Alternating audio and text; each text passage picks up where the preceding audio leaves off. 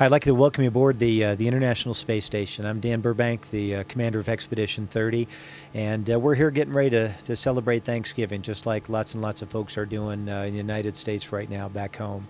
And as wonderful as it is to live on board Space Station, experience weightlessness, have this glorious view of planet Earth below us, there's probably one downside, especially when it comes towards the holidays, and that's being away from family and friends. And the one good thing that we have right now is we're able to talk to our family and our loved ones on a pretty regular basis, and we can also see them and do a video conference with them on Sundays. But still, it's not quite the same as being there for the holidays with them.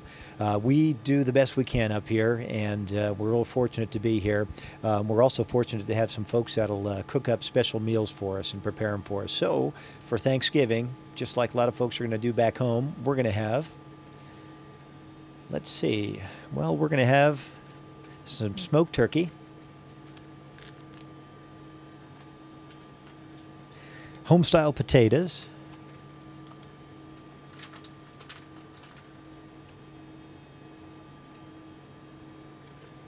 cornbread dressing,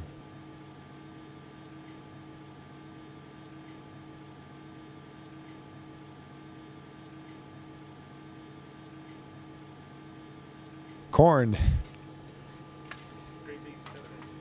green beans, plenty of vegetables, just like the Pilgrims,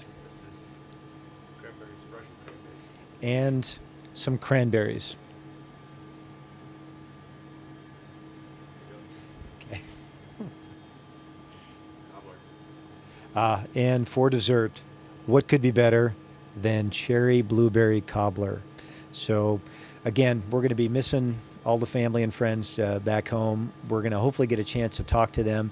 We're going to enjoy some great food. We're going to enjoy a view of planet Earth from here. We're going to be real thankful for the opportunity that we have to fly aboard this magnificent space station, and we're going to be thankful for the love and the support of all the folks that we have back home. So with you from the International Space Station, best wishes for a happy Thanksgiving and the holidays to follow, and we'll look forward to seeing you back home soon.